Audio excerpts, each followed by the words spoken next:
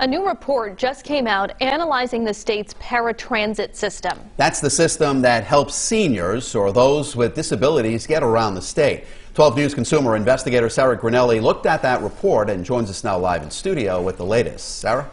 Mike, Kim, the 32-page report looked at what it would take to expand the paratransit program in Rhode Island. Right now, parts of the state are unreachable for those who need the ride program. Thousands of seniors and people with disabilities rely on the paratransit system, known as Ride, run by the Rhode Island Public Transit Authority. The way the system is currently in its current form is not equitable. It's not fair. Chris Bove, who is legally blind, has been advocating for improvements to Ride. Currently, services run within 3/4 of a mile from any fixed bus route.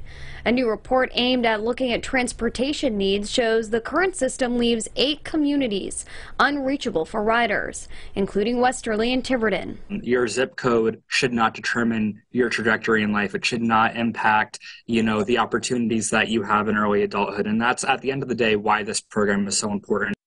The report breaks down what it would cost to expand the paratransit system through the entire state.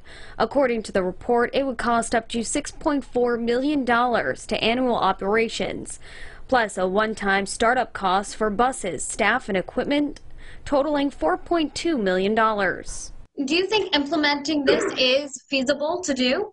I think so, absolutely. And it may not be the case where it's implemented exactly as specified. We could do it in phases. Senator Louis DePalma pushed for the report.